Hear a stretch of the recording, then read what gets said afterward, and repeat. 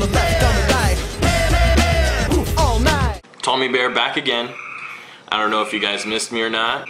The beautiful DD-gasm filled in for me. I still don't have an internet connection, so I actually have to go to a friend's house to upload this, so it kind of sucks.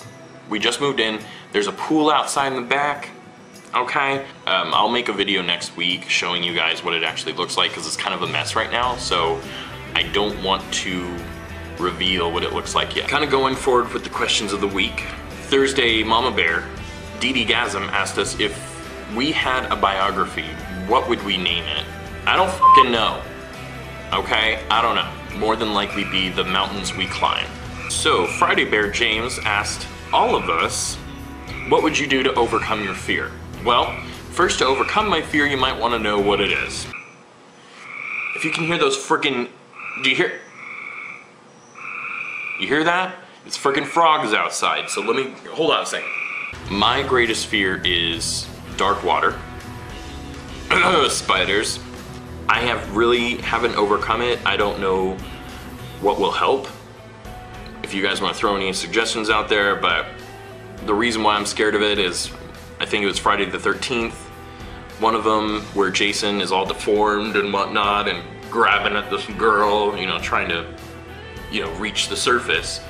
And I feel like there's gonna be a deformed boy trying to catch my leg at some time. You know, and it's just freaky to me, and I don't like it. I don't like things touching my feet. The Weekend boys, Caesar and Tony, asked, what is your favorite pair of underwear? Well, I'd have to agree with Wednesday Bear's replacement. He had said he likes to go commando, which I most of the time do as well. But if I had to pick one, it would probably be the... You didn't see that. You didn't. I know you didn't. Monday Bear Carlos's question, I would blank all night long. Well, not to seem like a whore, I could honestly swim all night long.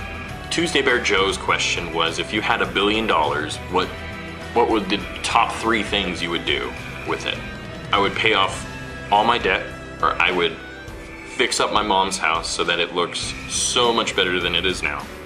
I didn't live in like white trash or anything, but it's still a 150-year-old house, so I would fix it up for her real nice, make sure she gets some good resale value on it. And then I'd buy about a 2-story house. I mean, I don't want to spend it all in one place.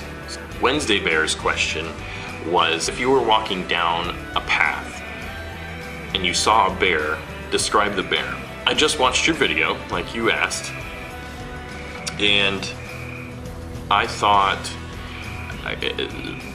furry, strong, thick, powerful, vocal,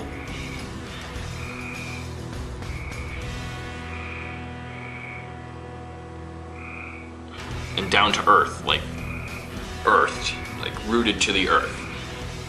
That's what I think about. I'm gonna go all Barbara Walters on your ass and ask you the infamous question.